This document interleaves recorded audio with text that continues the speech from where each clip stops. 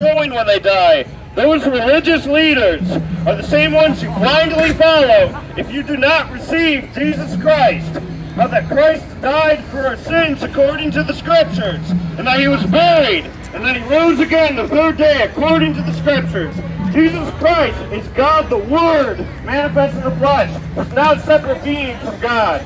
All your religions, they get kind of close to the nature of Jesus Christ, but they always add or diminish to who Jesus Christ was.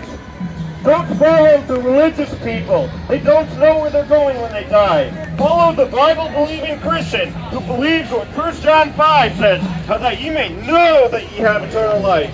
I know I have eternal life. I know where I'm going when I die. These men that are giving you the gospel, these people trying to give you the word of God, you keep plugging your ears to the truth. Those same people, they know where they're going when they die. Their final authority, the word of God, tells them that.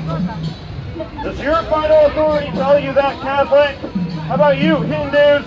You don't know where you're going when you die. Why would you follow the world when the world doesn't know where it's going? All these problems in the world are because of sin, not God. Sin. If you're mad at sin when things go wrong in this world, don't keep lying to yourself saying that you are good before God. You might be a good person before the people around you, but they're not God. Are you good before God? The answer is only if you have received the love of God. Just like any gift, you have to take it. For the wages of sin is death, but the gift of God is eternal life through Jesus Christ our Lord.